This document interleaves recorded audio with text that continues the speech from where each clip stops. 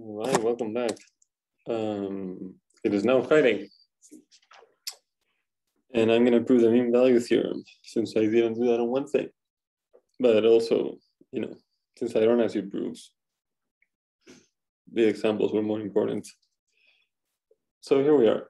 Let me remind us what the mean value theorem is. Mean value theorem tells you that if you have a function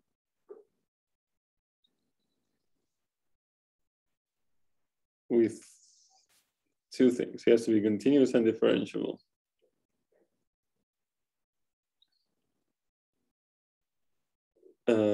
Between 2 points, including at the points. So both of these. The derivative exists. It doesn't have to exist at the endpoints, as we'll see. Then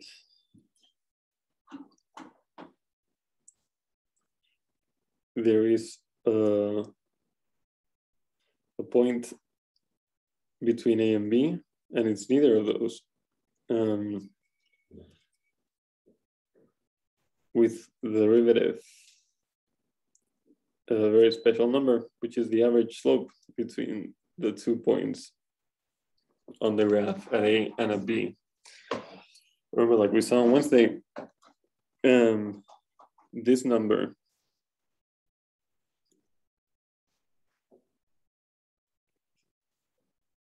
is the slope of this. So it's not a, it's not a random formula that came out of nowhere. For example, if the graph was a straight line, this would be true for every C that we have that derivative.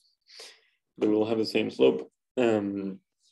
Also, so that's also why the theorem can't work for any other formula. Putting here, this is why this is the correct one. So I want to prove this. And the proof has a very sneaky idea.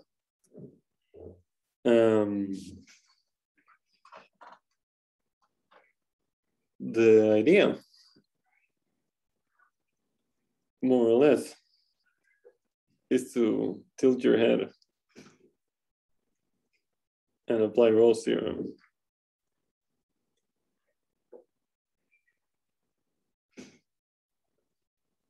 If you have a graph of a function, I'm trying to find the one of the points where the tangent has this slope. Find or just prove it exists. If I kind of just turn the picture, let's see if I can pull that off, so that this becomes horizontal.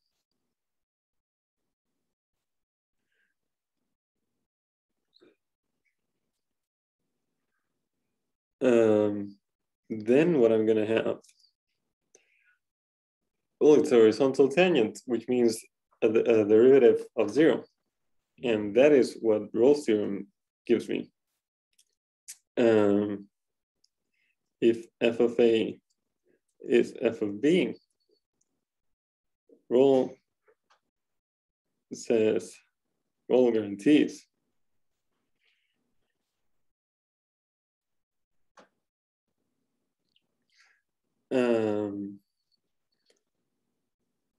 that there is,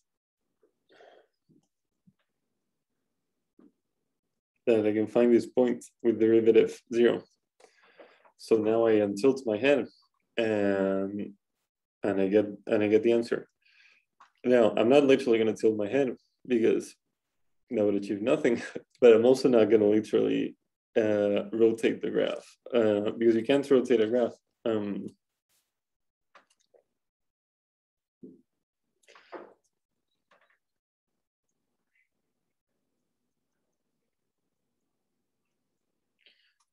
I mean, I can, but I get if you rotate a graph, what you get it's a picture, not a graph. For example, take this one.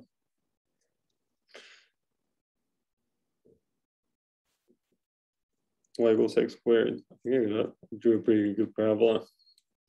What goes wrong if I rotate it? Well, really the worst thing ever happens. See if I can draw it.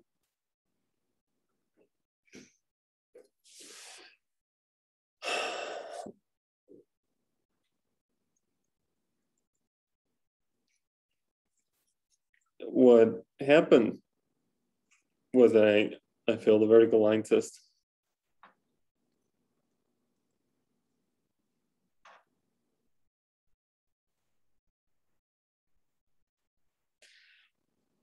So I don't get a graph anymore, which is very sad. So I can't, I mean, maybe for some graphs you can rotate, but I need to prove this, meaning I need to do this for every function. So I'm not gonna get away with this. So I need to sort of find something else. So I need to find something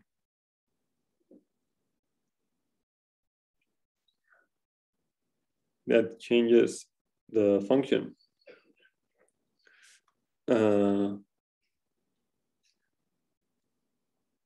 So basically, what I need desperately is for these 2 points to be on the same at the same height, so I can apply Rolle's theorem.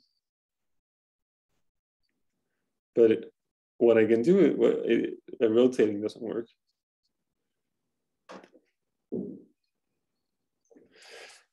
So it has to be something that I can do to a function and get a function. And you can rotate a graph, but you get something else. And that's something that I can do is this very, well, I don't know. I don't think it's a simple idea. It's a great idea. But it's obviously not my idea. If I want to change somehow this into this, what I can do, well, yeah. Away from going from here to something like this that is not rotating, is subtracting the 2 functions.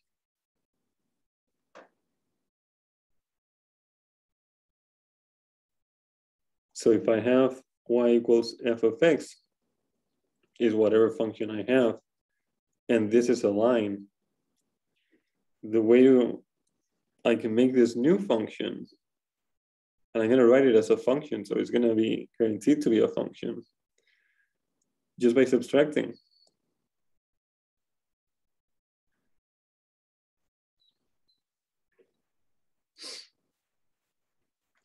And well, I mean, if you subtract, the new function is giving you the distance at every point with a sign, depending on which is on top of which.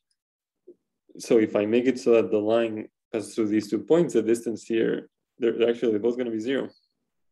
Doesn't matter, you know, you can subtract this function as well. So an example.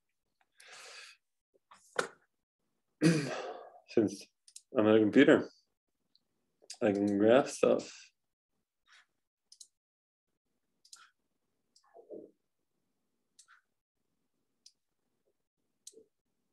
What's the aspect ratio of a YouTube video? I think it's this one.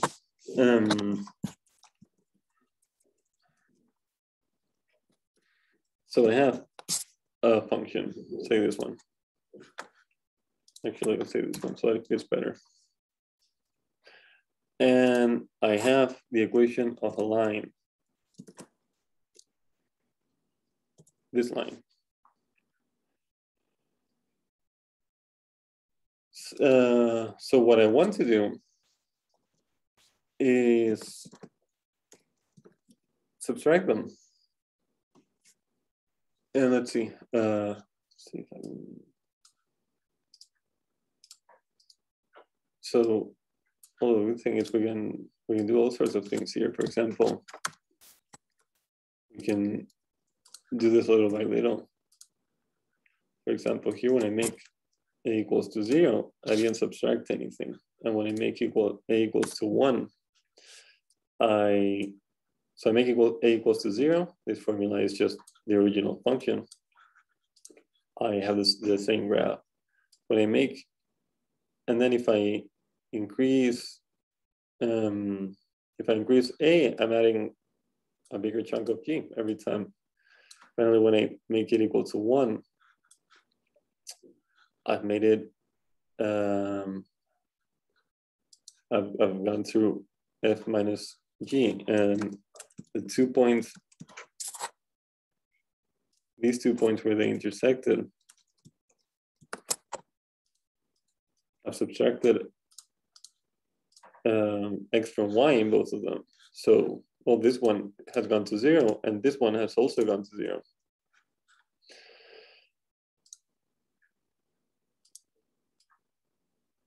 And maybe it's useful to also draw what happens to the line.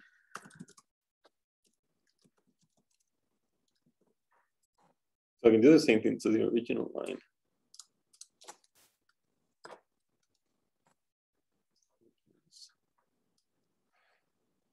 So the line is getting rotated, but I'm not literally, I mean, you can see this, I'm not rotating. I'm doing something else, but it's gonna work. This kind of thing that I'm doing is just exactly the thing I want to be doing. You know, I could do this to a lot of different functions.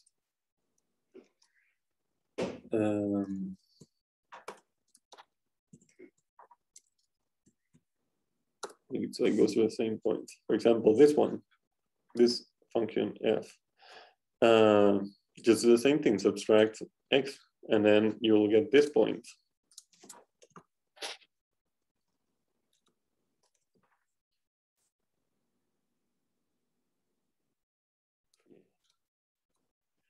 So go down to, oh, actually, can you drag it? Oh, it's so fantastic. So great. I love that one.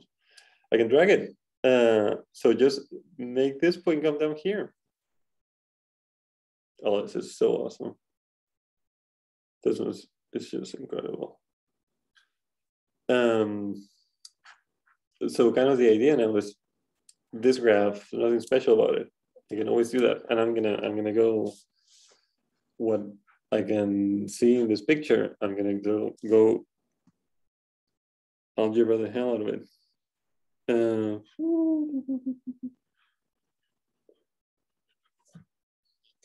So what I want to do for this proof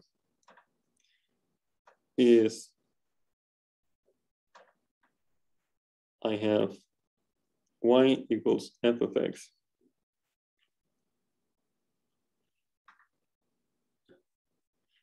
I want to find the equation of this line.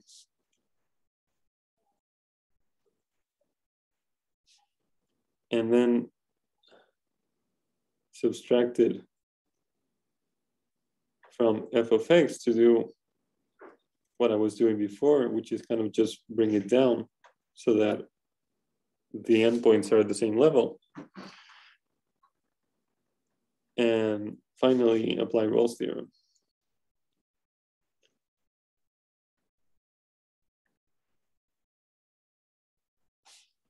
So that's what I'm doing.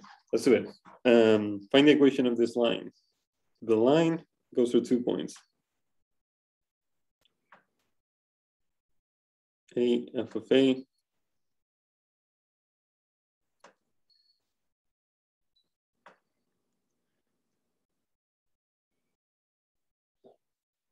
and b f of b.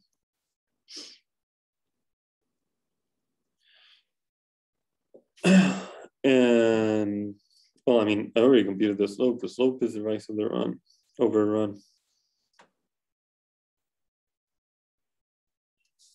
So the line is 1 equals the slope times x. And then there's some number here. I don't care about this number. I'm not even going to compute it.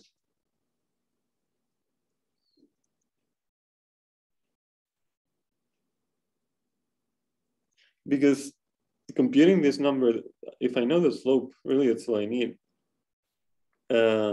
If I change the number, I'm just going to get a parallel line.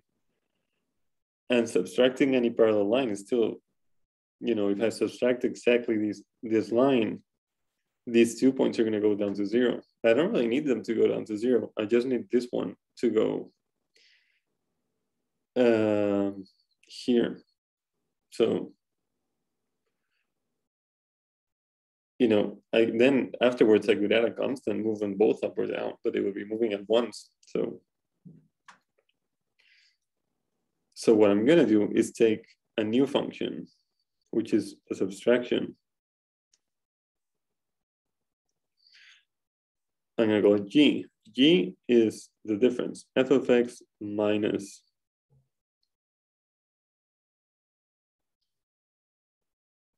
the equation of a line. So this function, I should be able to apply Rolle's theorem to it.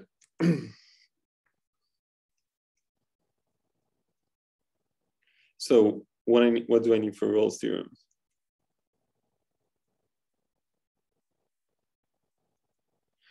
I need g to be continuous. That's true, because f is continuous. This is the equation of the line. It's continuous, and you can add continuous functions and you will get a continuous function wherever f was continuous. G has to be differentiable also wherever f was differentiable, which is also true for the same reason. I just added a differentiable function. The derivative is just going to be the difference. And then I need g of a to equal g of b. And that I'm just gonna check. G of a is f of a minus f of b minus f of a divided by b minus a times a. G of b is f of b minus f of b minus f of a divided by b minus a times b. And just obviously the way to get g of anything is to replace the x's by anything. So replace the x's by a's, replace the x's by b's. Are those the same number? Oh my god.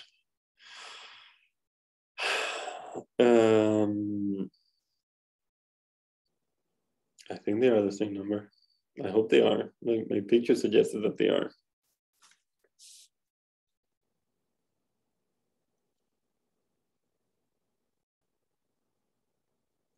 Yeah, I gotta simplify this. G of a is,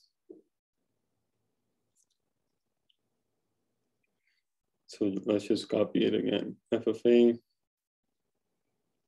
f of b, f of a divided by b minus a times a. And g of b, so this is where the x's used to be. So those are going to be replaced by b's. Not the b's. If I give a shit about editing, I would edit Nicolas Cage here now, but I won't. I'm not gonna do that. All right. So are these two the same? I gotta simplify them to see that they're indeed the same. So here's a fraction. I want to add it to this thing, and it's not a fraction. I gotta make it a fraction. And the way you make it a fraction, you make a common denominator. The way you add 1/2 and 1/3 is you make them both as something divided by 6. And the way you make 1/2 into some number of sixths is you multiply by 3 in the numerator and denominator.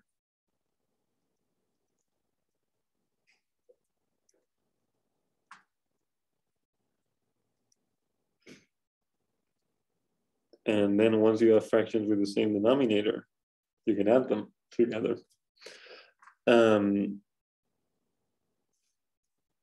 So that's what I'm doing here. Here the denominator is not 6, it's b minus a. And this a is of course multiplying everything. And this f of a is of course multiplying everything. So I have b minus a in the denominator and a bunch of stuff in the numerator. Some of it is going to cancel. F of a times b minus f of a times a, f of b times a minus f of a times a. So what you see here is that these two cancel. All right, so that's a formula, whatever. And I'm gonna go simplify q of b the same way. Hopefully I get the same thing.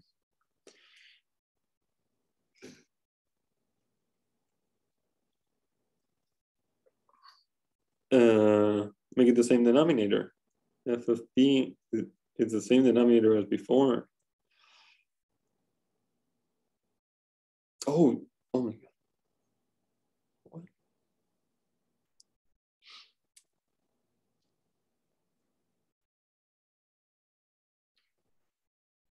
What? Well, that's not what it is. I blame Nicolas Cage for that. I had a subtraction here. I turned it into addition.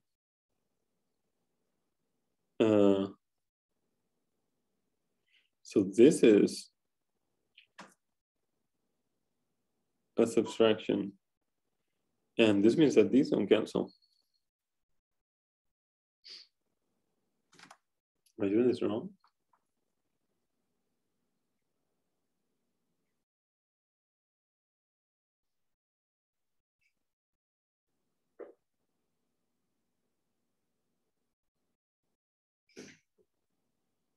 I don't think so.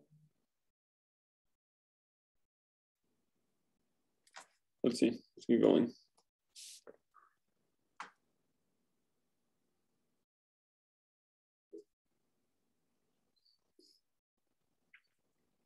So okay, so this didn't cancel after all. That was just a lie.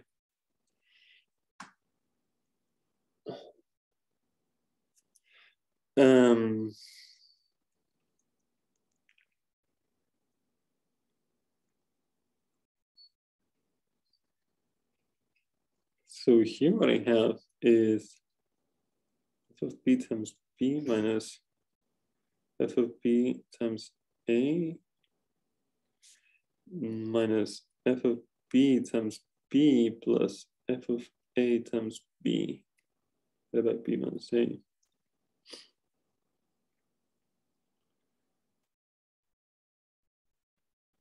Screws up.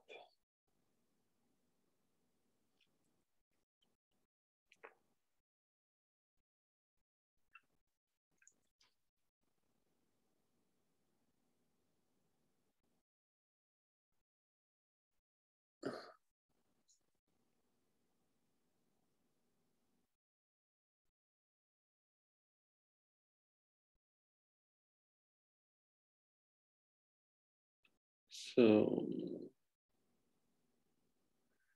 what am I doing wrong? It feels like I should be adding those two things instead of subtracting so that they would cancel like they're supposed to. But my picture was promising otherwise. Right. Give me a second. That's silly. I think it's the camera. I think the camera is making me stupid. So this mistake is the mistake that keeps on giving because it's a mistake in front of some brackets. So this is a plus. So what it cancels is these two things. And here, these two things were just canceling in front of my face and I missed them. So those two are the same. But anyway, why was I even doing this? This was like not the way to go at all. This was the way to go. So I have G of A. Let me do it. Let me try this again. G of A is F of A plus F of B minus F of A. And G of B is this formula.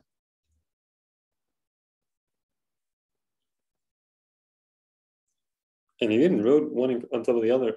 This is screaming subtract me because I want to show that they're equal. Subtract them and see if they're and see if you get 0. Subtract. I'm going to subtract the top, bottom.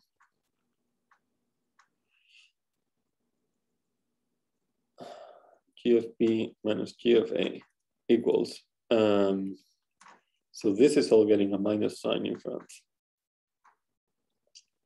So I'm getting F of B minus F of A. Here I'm getting F of B minus F of A divided by B minus A. Well, I'm getting two things with the same, multiplied by the same thing.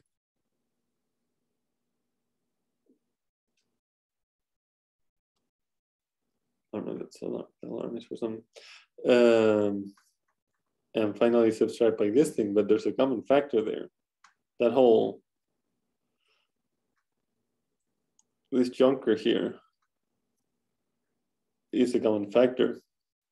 And I can pull it out. Or if you prefer, there's fractions with the same denominator. Oops.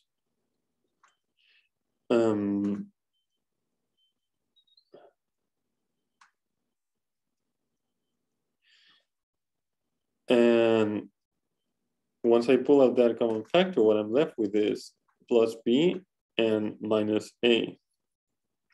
And now I can tell we did things the right way because these cancel. If you cancel the whole denominator, you're left with a 1. Oh my God. I'm completely wrong again. Right.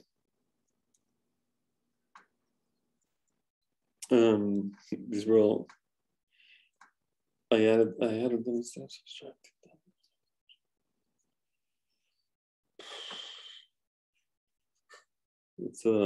It's a lack of moral support from being in class. All right.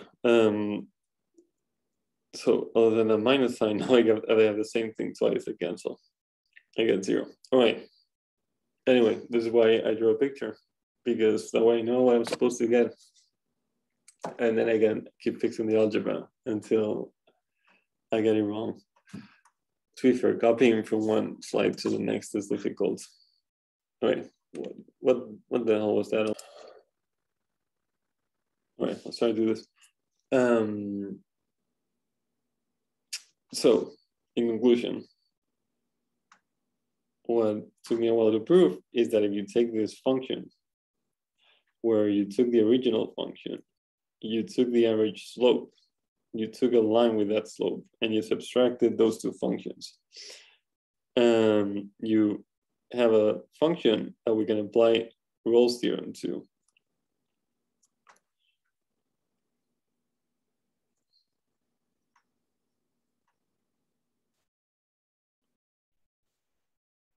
G prime of C for some C between A and B. G prime of C is 0. But of course, if G is this function, that means that this derivative is 0. And this derivative is f prime of x. And now I have, this function looks complicated, but it's a number times x. And I know the derivative with respect to x of a number times x. The derivative of a number times x is that number. I mean, it's the equation of a line. Its slope is the slope of the line.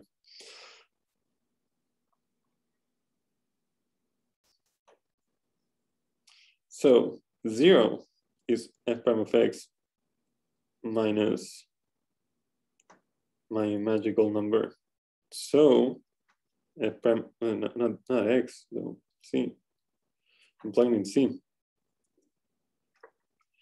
F prime of c is the magical average slope from the mean value theorem. I don't know what's called the mean value theorem. It should be called the average slope theorem.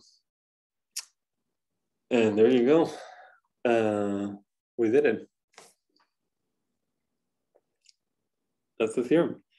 I like the picture better than the algebra, but you take your function, you subtract the equation on the line, and then you're gonna apply Rolle's theorem. And you didn't quite rotate it. You did a kind of you changed the coordinates. What do you have a word for that? So some people call it shear. They call it a shear, where you take your plane and you make it go this way. All right, so here's an example of so in class on Wednesday, I showed the kind of obligations we care about of the mean value theorem. Here's something where I don't care about it. Take this function.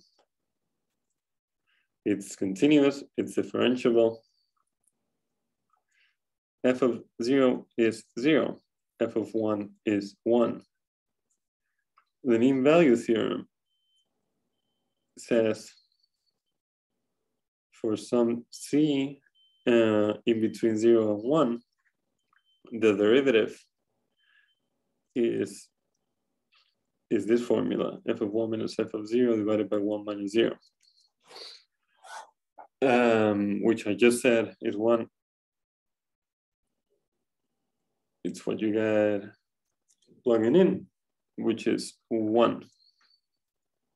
That's not a very good picture of a parabola. Let's try to do better.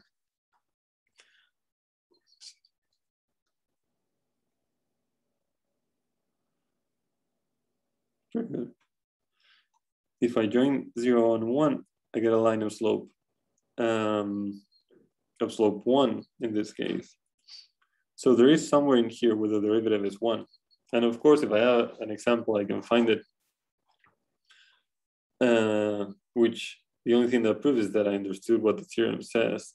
Because I'm not going to do much with it, but I can find it, of course. The derivative is 2x. I mean, it's a polynomial. We know this. So if the derivative is 1, this means that c is 1/2, because 2c has to be 1.